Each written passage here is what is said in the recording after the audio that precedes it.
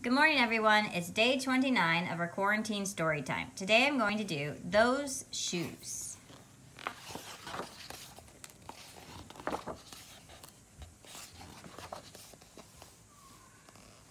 I have dreams about those shoes. Black high tops, 2 white stripes. Grandma, I want them. There's no room for want around here. Just need, Grandma says.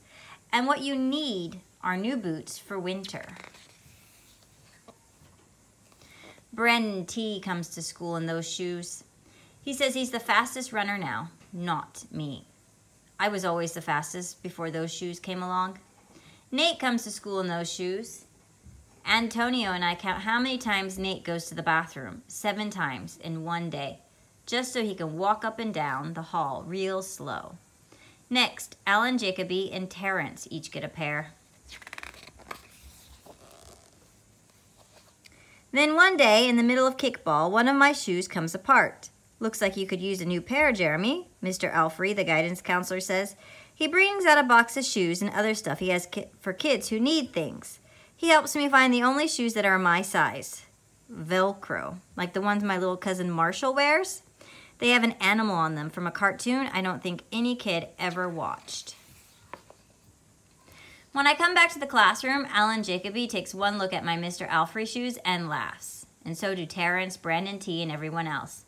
The only kid not laughing is Antonio Parker. At home, Grandma says, "How kind of Mr. Alfrey." I nod and turn my back. I'm not going to cry about any dumb shoes. But when I'm writing my spelling words later, every word looks like the word shoes, and my grip is so tight on my pencil, I think it might burst. On Saturday, Grandma says, "Let's check out those shoes you're wanting so much. I got a little bit of money set aside. Might be enough. You never know." At the shoe store, Grandma turns those shoes over so she can check the price. When she sees it, she sits down heavy. "Maybe they wrote it down wrong," I said. Grandma shakes her head. Then I remember the thrift shops. What if there's a rich kid who outgrew his and got 2 pairs for Christmas and had to give one of them away? We ride the bus to the first thrift shop. Black cowboy boots, pink slippers, sandals, high heels, every kind of shoes except the ones I want. We ride the bus to the second thrift shop. Not a pair of those shoes in sight. Around the corner is the third thrift shop. I see something in the window. Black shoes with 2 white stripes, high tops, perfect shape. $2.50. Those shoes. My heart is pounding hard as I take off my shoes and hip up my baggy socks. "How exciting," Grandma says. "What size are they?" I shove my foot in the first shoe, curling my toes to get my heel in. "I don't know, but I think they fit." Grandma kneels on the floor and feels for my toes at the end of the shoe. "Oh, Jeremy," she says, "I can't spend good money on shoes that don't fit." I pull the other shoe on and try to walk around. "They're okay," I say, holding my breath and praying that my toes will fall off right then and there. But my toes don't fall off. I buy them anyway with my own money, and I squeeze them on and limp to the bus stop. At home a few days later, Grandma puts a new pair of snow boots in my closet and doesn't say a word about my 2 big feet shuffling around in my 2 small shoes. "Sometimes shoes stretch," I say. Grandma gives me a hug. I check every day, but those shoes don't stretch. I have to wear my Mr. Alfrey shoes to school instead. One day, during math, I glance at Antonio's shoes. One of them is taped up, and his feet look smaller than mine. After school, I head to the park to think. Antonio is there, the only kid who didn't laugh at my Mr. Alfrey shoes. We shoot baskets.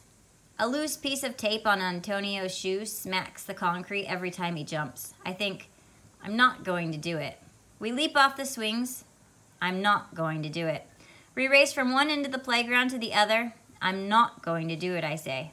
"Do what?" Antonio says, breathing hard. Grandma calls me for supper and invites Antonio over too. After supper, he spies my shoes. "How come you don't wear them?" Antonio asks. I shrug. My hands are sweaty. I can feel him wishing those shoes were his. That night, I'm awake for a long time thinking about Antonio. When morning comes, I try on my shoes one last time.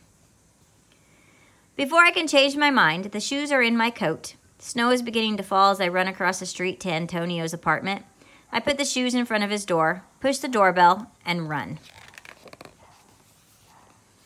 At school, Antonio is smiling big in his brand new shoes. I feel happy when I look at his face and mad when I look at my Mr. Alfrey shoes. But later, when it's time for recess, something happens.